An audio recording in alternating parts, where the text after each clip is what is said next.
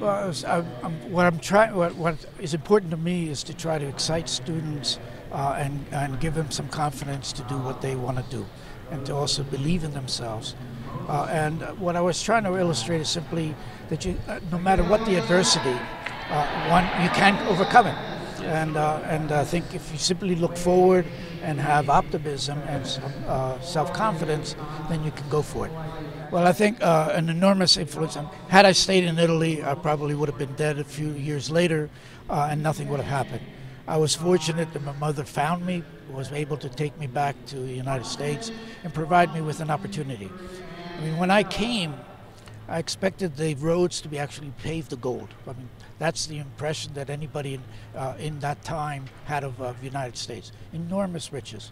What I found was not the roads weren't paved with gold, but what was available was opportunity, and that was worth more than gold. In terms of going into science, I think it certainly influenced my going into science. But actually, I went to a Quaker school where what was important was solving social problems. And the take-home lesson is always that it's politics that are important. So my very first semester of college was in political science. But I lasted one quarter because I couldn't find the science in political science, and therefore switched to physics. You know, when you're talking, you're always looking at the audience, and so you feed off the audience. And I think this is an exceptional crowd, and I think it's, I wish them really good luck in fulfilling their dreams. And I think all they have to do is go for it, and it's there. No, I think again, I think it's a special group. I think it's,